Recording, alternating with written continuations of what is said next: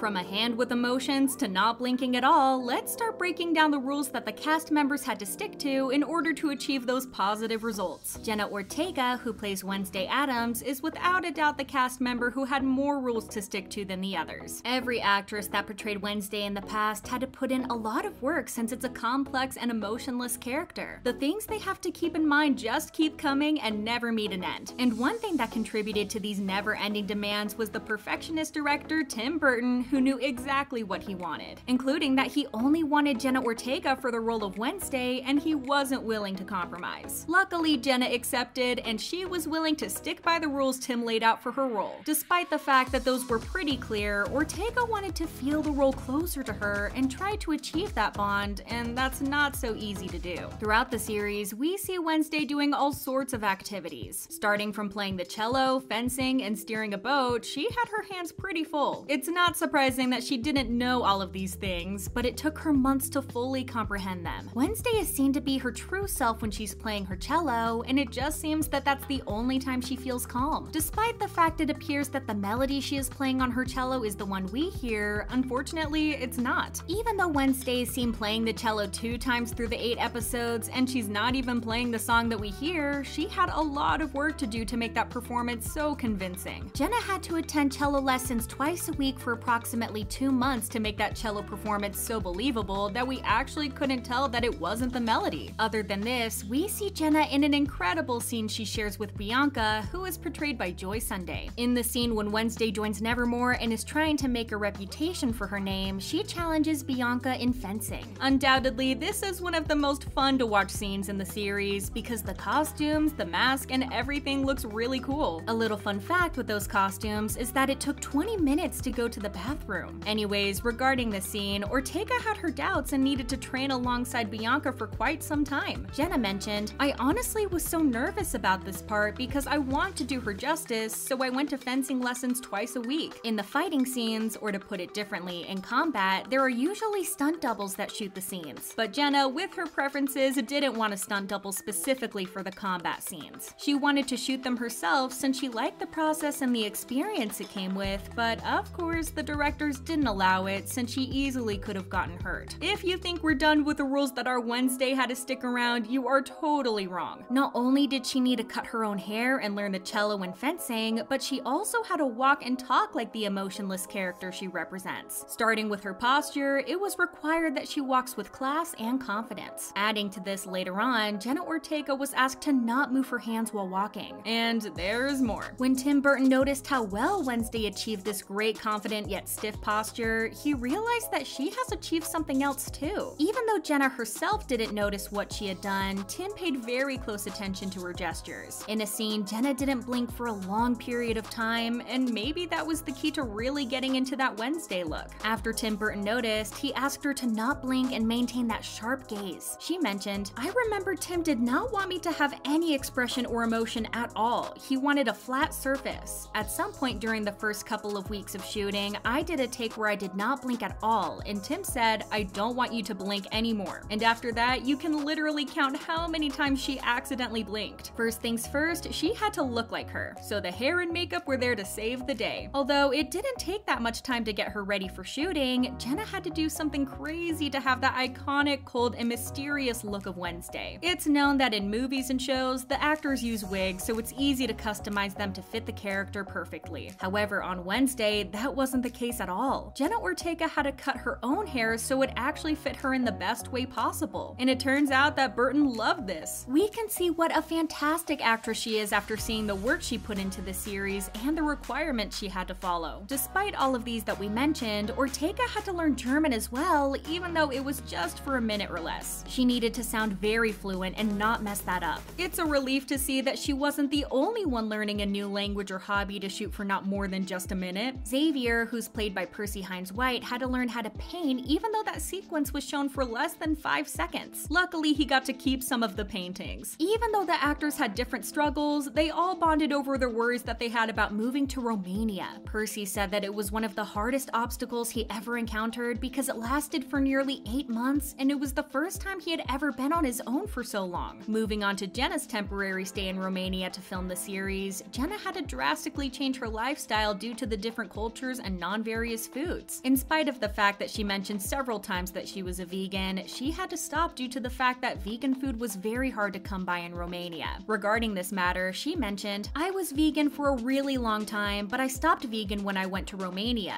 The food is very different there, and I don't think I was meeting my nutrition requirements. I started eating fish again, so I'm currently a pescatarian." We've explained what Jenna Ortega went through while filming Wednesday, and it looks quite hard. But do you know who had it more difficult? The Thing. Because as it turns out, Thing isn't created by any visual effects, but it's a real human hand. And behind it, it's played by Romanian magician Victor Dodobansu. It's really one of the hardest roles in the series or in the world of television because it is a great achievement to transmit emotions and personality through a hand. It seems easy when you first think about it, but when you take a look at what Victor had to go through, it will change your mind immediately. Let's start with the blue bodysuit that Victor had to put on every single day because the rest of the body had to be removed since he's only a hand. And you might not consider the blue to be the worst case scenario until you discover that he had to hide his face as well. It was extremely difficult, so it got to the point where the costume designers had to cut one hole in the suit to allow him to breathe properly. Thing's activities just got worse with each episode because he had to film next to a wall, upside down, under the table, and inside the walls. But the most difficult scene came when Tim Burton requested to shoot underwater. He actually managed to do that, and it turned out great. When Victor was asked about the most difficult scene he did, he said that it was in the first episode in Wednesday's room. He mentioned, "They just made a hole under the bed for my body, and my hand was sticking through the mattress, and my head was like turning looking at the small monitor under there. It was very hard to breathe and keep it going, and my hand was going numb." Thing's appearance didn't fall all onto Victor's shoulders. Even though he had the hardest part, the makeup team had a lot of work to do too. Every day after Victor put on his blue bodysuit, the makeup team had to put on the prosthetics and the scars in the exact same position as they were in the first time. And for this, they had to take reference photos all the time from all sorts of angles. Another cast member who had some pretty heavy weights on her shoulders was Emma Myers, who portrayed Enid. Her bubbly personality, colorful clothes, K-pop fangirling, and her hair were all thanks to her. However, Emma had some difficulties transmitting the energy that Enid has since in real life it ran out. She mentioned, "It was challenging to have so much energy since Enid does, but it was worth it." Looking at the cast members' careers, Catherine Zeta-Jones, who portrays Morticia Addams, is one of the most successful and famous actresses to be on the set of Wednesday. Her estimated net worth is over $150 million,